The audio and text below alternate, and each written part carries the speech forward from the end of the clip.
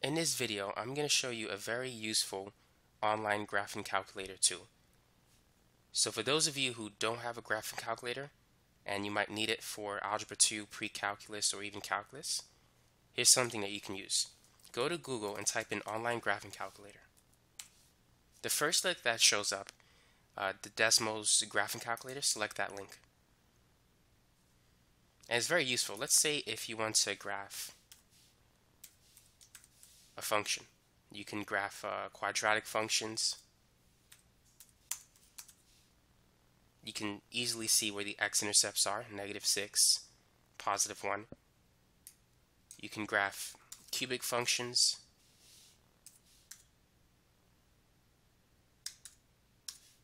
Even absolute value functions. So almost anything that you need. We can try a square root function. And what's useful is you can also graph polar equations. Let's say if we want to graph r equals 2 cosine theta, you can graph that. For those of you who have to graph polar equations like Limacons, Leibniz gates, this tool is very, very useful.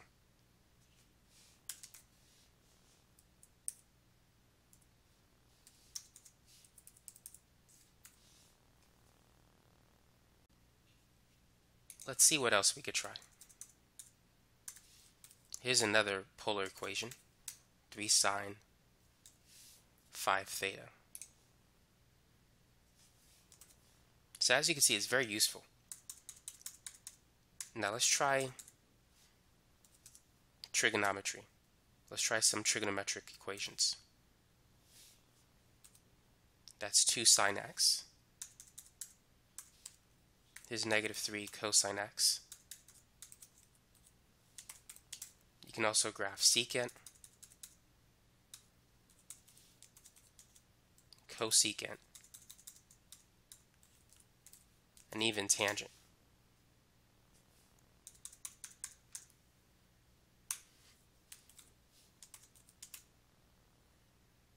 We can also graph logarithmic equations and a lot of other stuff too.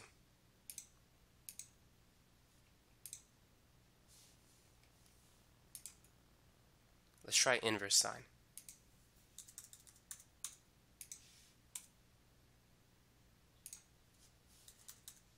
And then there's arc cosine. Okay, that didn't work. Let's go back to functions. There's arc cosine.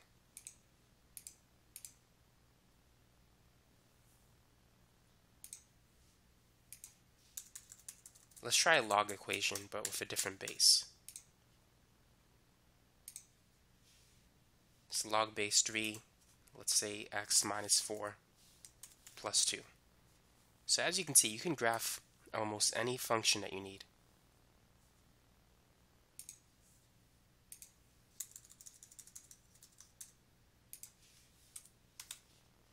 That's the absolute value function, which you could find pressing that button too. Let's see what else we could do. Sometimes you may need to graph multiple functions. Let's say if you want to solve a system of equations by graphing. This is 2x minus 5, and then you can hit enter and write in another equation. Let's say we want to graph 7 minus 3x. So at the point of intersection, that's the solution to the two equations. Let's try something else. 2x minus 3y equals 6. So sometimes it doesn't have to be y equals. You could just write the whole formula. And let's say 3x plus 4y equals 12. So the solution is here. So that's how you could solve system of equations by graphing. You can type the equation in and simply find the point of intersection. So for those of you who are taking calculus, and let's say if you need to find the x-intercepts of a graph. For example, let's say you have x squared minus 4x, and you want to set it equal to 0. The intercepts are 0 and 4 in this example. So therefore, if you set x squared minus 4x equal to 0, your answer is x is equal to 0 and x is equal to 4. So that's how you can solve equations by the use of a graph. Another example is factoring. Let's say if you want to factor x squared plus 5x plus 6. Now, two numbers that multiply to 6 but add to 5 are 2 and 3. But when you solve it, you can have x plus 2 equals 0, x plus 3 equals 0. So x is going to equal -2 and -3. But you can reverse factor it if you simply just graph it.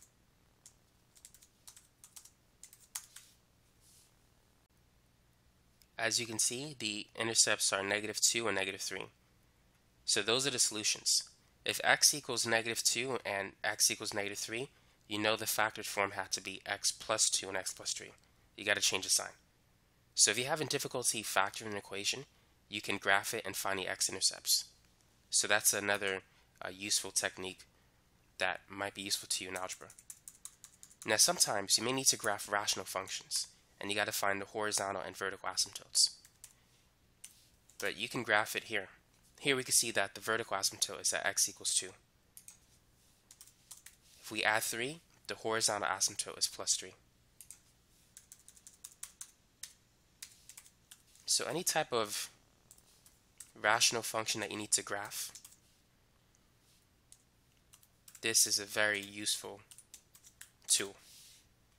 Here's another one that has a vertical asymptote at x equals -3 and a horizontal asymptote at 1.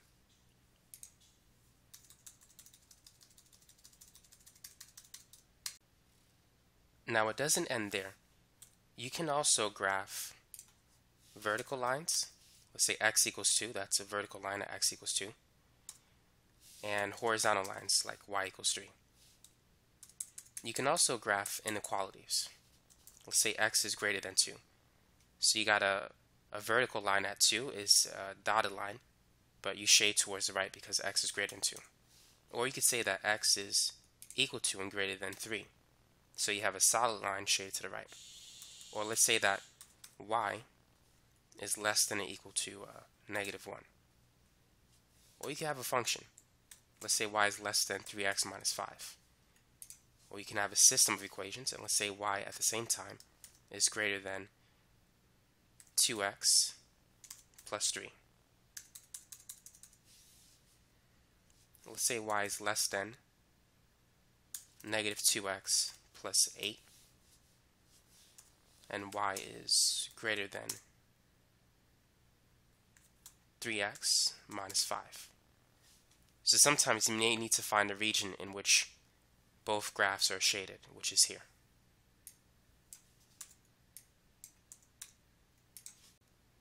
Now there's so much more you can do with this tool. You can also graph exponential functions. Let's say like 2 raised to the x. If we add a plus 3, then the horizontal asymptote is 3. We can also graph e raised to the x or ln x. A lot of things we can do, but we can do more than just graphing. We can also perform calculations. For example, 4 times 3, that's 12. Or let's say 8 plus 5, 13. Or 126 minus 39, 87. You can also convert a fraction into a decimal. Let's say 3/4, that's 0.75. I wonder how to convert a decimal back to a fraction.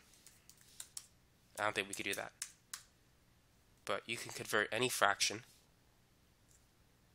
into a decimal, which is basically simple division.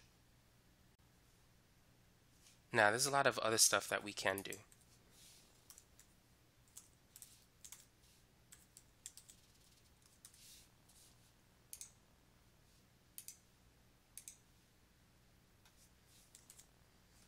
We can also get rid of this keyboard. We can hide it.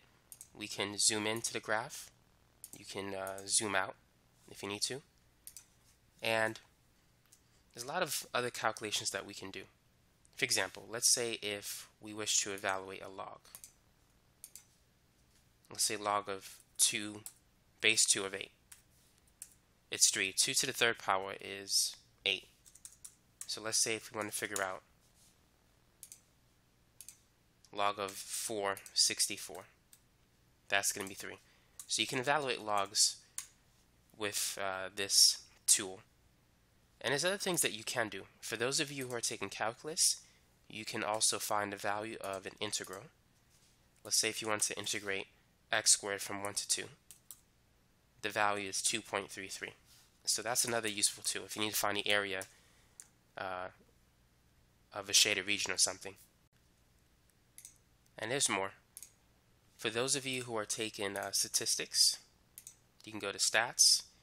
And let's say if you want to find the average of a few numbers. Let's say the average of 7, 9, and 11. That's 9. If we change it to 13, it increases to 9.67. So you could find the average or arithmetic mean of a bunch of numbers. Let's see what else we can do. Standard deviation. Standard deviation could take a long time to calculate. It's a huge formula, but this tool makes it easy. So let's say if we want to find the standard deviation of 3, 4, 6, 7, and 8 is 2.0736. So if you need a quick way to find it, you could just type it in. We also have combinations and permutations. For example, 5p3, you can write it as 5 comma 3, that's equal to 60. And then we have factorials. 5 factorial, which is 5 times 4 times 3 times 2 times 1, that's 120. Next up, for those of you who are learning arithmetic sequences, when you need to find the sum of an arithmetic sequence or something else, you can use this. Let's say you need to evaluate an expression in sigma notation. Let's say from 1 to 5, n squared. It has to be in terms of n, not x, for this to work.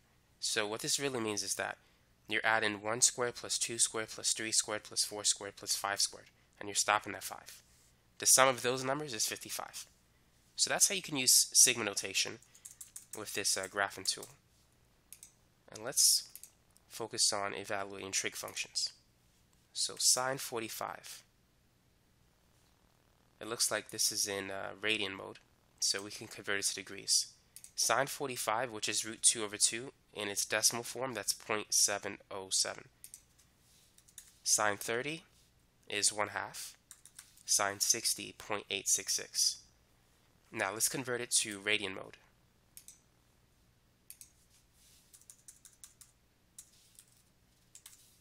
Sine pi over 3, which is sine 60.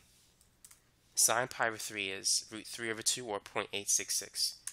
Sine pi over 6, which is like sine 30, that's 1/2. So that's how you can evaluate trigonometric functions at different angles. So that's my 2 cents for today. Thanks for watching, and I hope this tool benefits you in your math courses.